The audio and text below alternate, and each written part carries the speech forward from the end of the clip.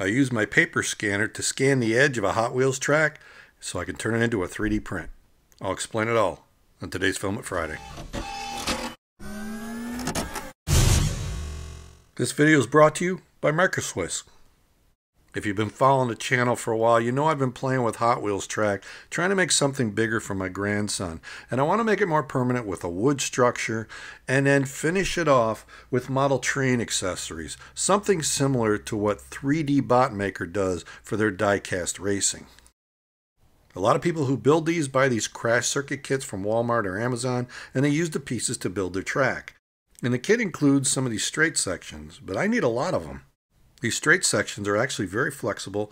They've got slots underneath them to lock into other track pieces, like the curves like this, and it works really well. But when you lock the two together with the locking clips that they give you, it doesn't hold very tight. And when you put it on an angle for like downhill racing, they want to pull apart. So I'm not happy with this.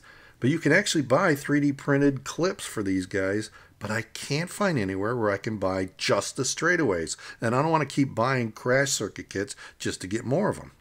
I've used a paper scanner before to make 3D prints, and I thought, why couldn't I scan the edge of this track and reproduce it? And this was the result, but very sketchy. So I brought it into a graphics editor.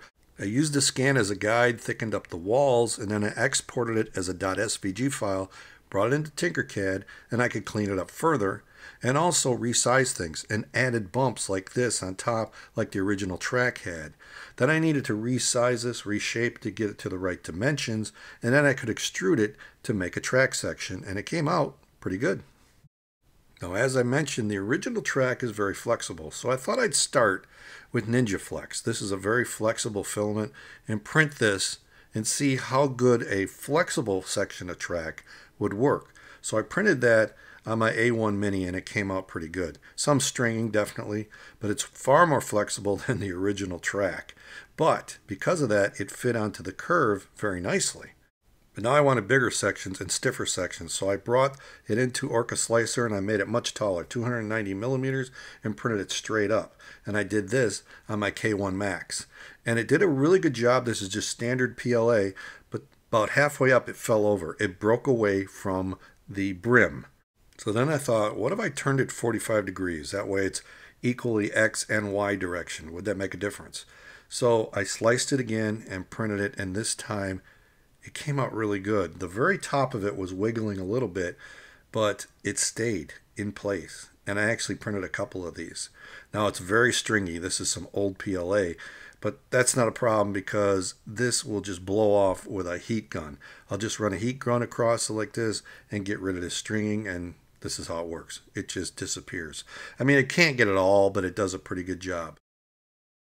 Now this is a shorter piece that fell over, and it was really stringy. I need to hit this again with the heat gun. But the top surface looks really good. The longer sections looked really good until you got to about 280 millimeters, and then you could see a little bit of wave in it, like this thing was wiggling at the top. And this other one was actually worse because you can see on the right side there's some roughness. So 290 may be too tall. I may have to go to 250, but it did print it without falling over. And these are still, even though they're PLA, they're still a bit flexible, and I think this may work for long sections of the straightaway. Now I did also try printing it flat with supports. I went with automatic supports, which are probably a mistake, but I couldn't get the supports off. It was a nightmare, and I actually broke one of the tracks.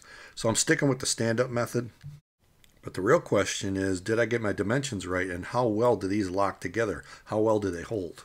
There's a few things I can adjust, but overall it fit together nice and tight, and it doesn't sag when I put it at an angle.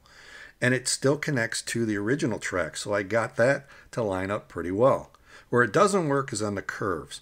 It's too stiff to connect to the little tabs that are coming out. So for that, I'm going to have to go with a different method. And that's when it occurred to me I could use that Ninjaflex section to make the transition, and that actually worked really well. Or I could just use the original track, and then further down I could connect in my PLA track to it. So that'll work. So I think I've got success here, and I'm not going to have to buy a bunch of track kits just to get these straightaways. And I can make modifications, print of different colors, whatever I want. So the next step is to build a structure. I just found this online as a picture. Build a structure that can actually support the tracks, so then I can build my own raceway. I've already got an electronic starting gate like I showed in a previous video, so I just need to work on this and try to emulate what 3D Bot Maker did. This is just such a great track. Now I've actually got a couple of these K1 Max, so I should be able to print these pretty quick, but I want better flow, and that's where the Microswiss Flowtech hot end could come in.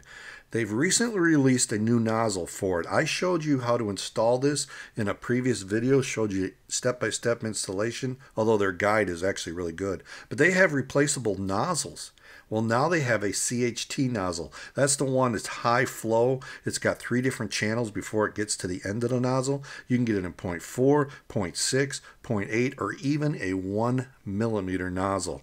So check it out. Check out Microswiss's Flowtech CHT high flow nozzles today. So I'm still working on some improvements to this design, so I'm not sharing anything yet.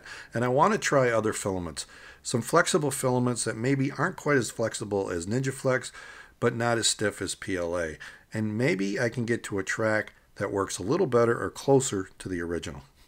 And I couldn't do any of this without the support of my Patreon supporters. They're there with me every week, and I thank you so much for helping make this channel possible. If you like what I'm doing here, maybe check out some of the videos popping up. If you want to help support the channel, Patreon is one way, or a membership at thangs.com. And if nothing else, click on the logo and subscribe. I'll see you next time right here at Chuck Hellebuck's Electronic Products and Filament Friday.